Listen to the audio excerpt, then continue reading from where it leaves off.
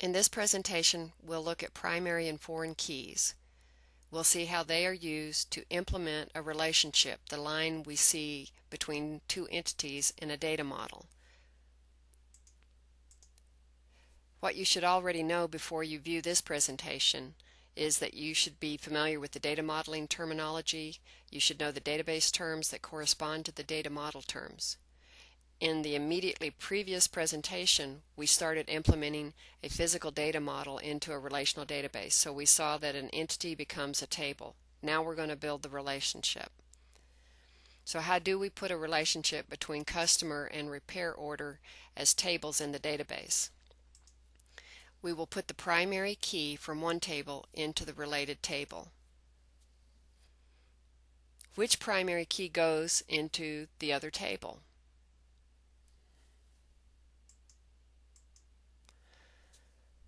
A foreign key is a field in one table that corresponds to a primary key field in another table.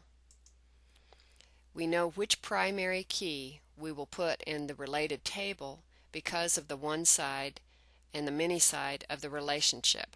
Customer is on the one side of a one-to-many relationship with repair order. The rule is, in a one-to-many relationship, the many side gets the foreign key. So repair order gets the foreign key column.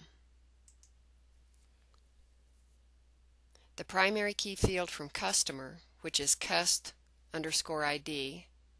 has a corresponding column in the related repair order table.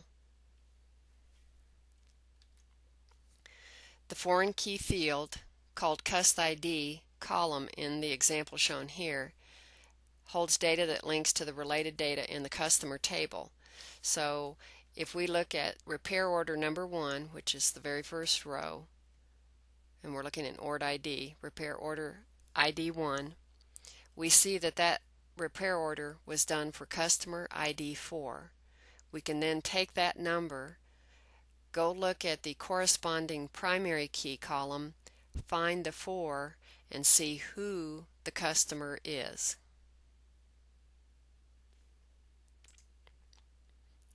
Using the foreign key field to link related data is an essential element of the relational database.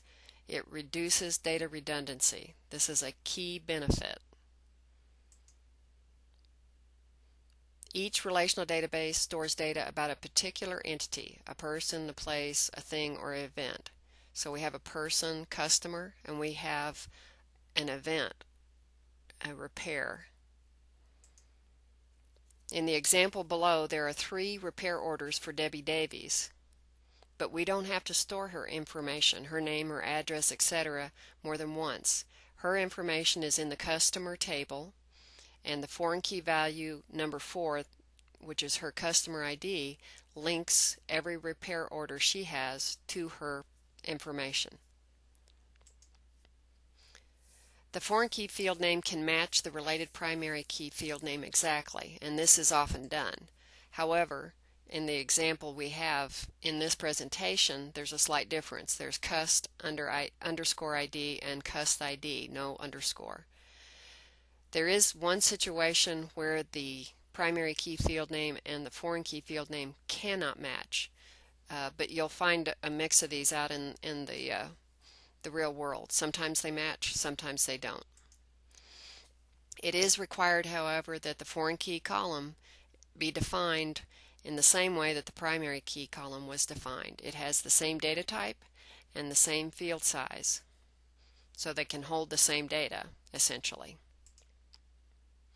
So what we've seen in this presentation is how to implement the relationship shown in the data model when we actually build the database. The relationship becomes a link between a primary key column in one table and its related foreign key column in another table. We've also seen that using this relationship allows us to store data more efficiently and reduce data redundancy.